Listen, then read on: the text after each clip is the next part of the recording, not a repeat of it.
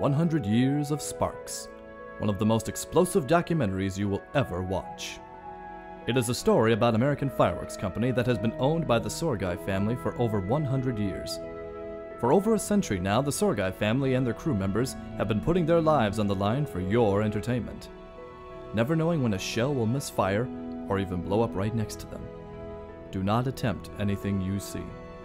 Sit back, relax, and keep your eyes to the skies. Welcome to American Fireworks.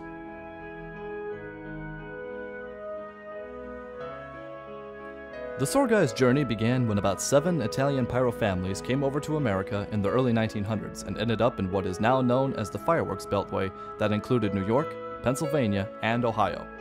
You could trace Vincenzo's roots back to a small town outside of Naples, Italy, where as a young boy he started learning the pyrotechnic trade from his father and grandfather. Being a third-generation pyrotechnician, Vincenzo was determined to fulfill his dream of fame and fortune in America. Vincenzo Sorgai established American Fireworks in Hudson, Ohio in 1902. If Vincenzo were alive today, he would be amazed at how far his company has grown since the early 1900s. Today, great-grandsons John David and Roberto Sorgai are at the helm of this multi-generational company. My great-grandfather Vincenzo actually found his way here to Hudson working the Pennsylvania Railroad. He was an actual water boy from Ellis Island. He basically followed the tracks all the way here to Hudson. Once in Hudson, in an old abandoned shack is where he started mastering his craft of fireworks. At the same time, my great-grandmother Lucy was working in a boarding house where he was staying. And that's where their love blossomed, and the two of them came together and started the roots of our company here in Hudson. Lucy and Vincenzo purchased an old potato farm in Hudson, and from a suggestion of a friend, they named their new business American Fireworks. 100 years later, the business is still family-owned, operated, and located on that same property. My great-grandmother Lucy Sorgai was sort of a pioneer in her own way, that she was in a fireworks business, a dirty business, and she was a driving force of actually going out on the road and selling materials and shows and products. When the firework company was in its infancy, Lucy and Jim had to work very hard to make a living. With more than 40 employees working for them in the early 1920s, Lucy would borrow money each year to pay the employees. Lucy would do odd jobs to help pay the bills and put food on the table. Once fireworks season was over, she would march to the bank, pay off the loan, buy more supplies, and start the process again. Slowly, they were making headway, but it was tough. Well, they didn't have it easy. I mean, back when they were doing business, there was shows like $200, $300, but that's progress, I guess. So in the 20s is when we sort of really got our feet off the ground. The recipes became more dominant. The manufacturing here in Hudson, Ohio became very dominant, and he began selling nationwide at that point. We manufactured heavily through the 80s, even into the early 90s. Different shells, different sizes, 3-break, 4-break, 5-break shells. This is actually a parachute shell that we shot on the Nixon Lodge campaign. We would manufacture every piece of the product. So you'd have your fuse that would light and then go down to your lift charge, which is at the bottom of the shell. A lift charge, which is like 2 or 4F powder, which would then kick the shell into the air and light what's inside of here is what's called a time fuse. Then would burn inside of the shell, the heart of the shell. And once it got to the middle, or the shell got to its apex, it would then burst what's in the middle of the shell, which is called a burst charge. A burst charge at that point would then kick the shell open like a cantaloupe and would propel what are called stars. They look like little black BBs or marbles, which are the dehydrated chemicals that then make up the effect that you'll see, whether it's a crackle or a red to blue to purple or a whistle component. So once the shell is then kicked open, it'll then light these little BBs and stars, which then will give you your display. Vincenzo, or Jimmy the Bomb as his friends knew him, was ahead of his time. He was not only a dreamer, he was an innovator. As their business started to pick up speed, Vincenzo was in the shed designing a rocket to go to the moon. His first 2 attempts were met with some success as he started to garner some worldwide attention. He received letters from around the world, including those who wanted to be on the first manned ship to the moon. He never got his 3rd rocket off, because the townspeople thought it was inhumane to send a dog up. Vincenzo and Lucy actually had 2 sons. Johnny was their firstborn, and their secondborn, my grandfather Jimmy. As they grew older, it was definitely Johnny who had more of a role in the business. He was sort of looked at as the predecessor to my great-grandfather Vincenzo and was the one more hands-on. When he was 16, one of the hardest things for our family and to my great-grandmother Lucy's deathbed, Johnny actually drowned at a local pool here outside of Hudson. At this time, Jimmy was only 10. Town was very small, so everybody knew Johnny. He was a very important part of the community. And this is what sort of catapulted Jimmy into the leadership role. Even at that age, he was up here working, and as Vincenzo got older, this is what sort of gave Jimmy the leadership position and how he ended up taking over the company. American Fireworks Company started off as a catalog company. They would make the shells, design a show, and then sell them to fire departments and deliver them to the fire stations to shoot off. Selling a couple dozen shows a year, today American Fireworks is known as a concept to clean up fireworks company, designing, delivering, and producing over 800 shows a year. And then the first year we put a catalog out. We had like just a folder, and then we had papers. Like 8 pages we assembled and put in this folder. And I did those over in the apartment when I lived over there. I think I did the first year like 20,000 of them.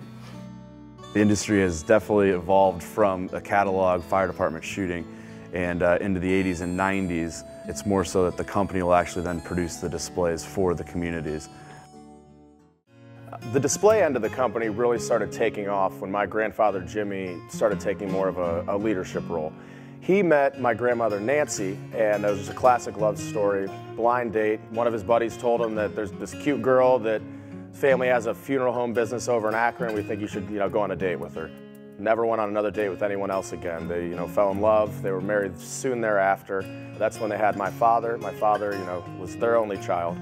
Then the display company really started taking off. My grandfather really got out on the road as my grandmother stayed home and took care of my father and raised him. It went from a manufacturing company to some local displays to shooting the Detroit Freedom Festival. We were shooting fireworks on the White House lawn, going all the way down to Florida, traveling to Haiti, and it was really his dedication on the road, because back then there wasn't Google Earth, long distance phone calls, and the internet. It was you were knocking on doors, and his reputation started to gain across the Midwest and all across the country, to be honest, and that's when it really took off. When Lucy was only 3, she and her sister Julie were sent to a convent to live because their mother could not care for them. The one thing that kept Lucy going was seeing the statue of the Good Shepherd. Years later, her grandson John found that broken statue in the woods by the convent. He took it home, had it repaired, and gave it to Lucy as a present. Johnny claims that when he originally found it, the statue was deep in the woods. He came back the next day and a path was cleared all the way to the statue. When he went to thank the students at the seminary, they said they didn't do it. To this day, no one knows who made the path. My father went down to University of Miami in Florida, and there he was studying education because he was going to do the fireworks in the summer and sort of teach in the off season. There's where he met my mom, Mercedes. She was actually a daughter of Cuban immigrants from about 15 years prior, and they fell in love down there. He said he wasn't leaving until he found himself a good girl. He found her down there, and within a year they were engaged and back here. Started putting his stamp on the company into the 80s. Into the 80s, myself and my 2 brothers were born, and that's when he started up the retail end of the business. American Fireworks Company retail store started out in a small 300 square foot building in the 1980s with just a few hundred customers. Today, their retail space is over 4,000 square feet. The store now has over 8,000 customers going through the doors during the month of July alone and has expanded to several other locations nationwide. I had actually gone down to school at the University of Miami just like my mother had, and I was finishing up my degree down there. Roberto was finishing up high school here in Hudson. In 2005, it really hit. My grandfather actually had been fighting a heart condition for over 10 years. In the mid-90s, they had given him 6 months to live, and he fought through it, but then finally on July 1st of that year, he did pass. He was still a very big part of the leadership part of the display side.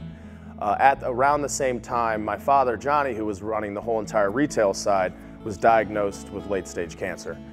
And then that's when my father started getting progressively sick. So it went into 2006, and then he had passed away then. So at that point, we sat down, we had meetings with our employees, we had meetings with our mother and grandmother, and sort of decide what's the next step. And my grandmother always said it was my grandfather's vision to give us an opportunity to come up here and work. So she wanted to give us that opportunity if we wanted to take on the task. At that time, it was really, really difficult because, we're kids. I mean, at that point, an 18-year-old and a 23-year-old, jumping into a business that is strived on relationships, we were expected to sort of go into these meetings, especially Roberto with the display end. He had to meet with these same customers that had dealt with my grandfather for 20, 30, 40 years. So we jumped right in. It was very difficult at first. We got thrown right into the fire. We were up here, you know, building the shows, selling the shows, running the retail store, everything. It was 1,000 different directions, but it is what it is. You can't fight it away. We weren't just going to throw away 100 years of business just because it was going to be tough initially. And today we're a lot more battle tested because of it. A lot of people ask us what we feel is the next step in our company's history, or where is it going to be now 10, 20, 30, 40 years from now, or the next 100 years. John David and I's goal and dream is always to be able to have the opportunity to give what our ancestors, our parents, our grandparents, our great-grandparents have given us, and to move this company forward to the next generation. We're not looking to be here for another 1 year, 2 years, 3 years. Hudson's been our home, and it's always been our home, and we want to continue to make it our home. So we'd love to see this company stay here in Hudson, Ohio, and to grow and to spread, get it to our next generation to see what innovations will come at that point.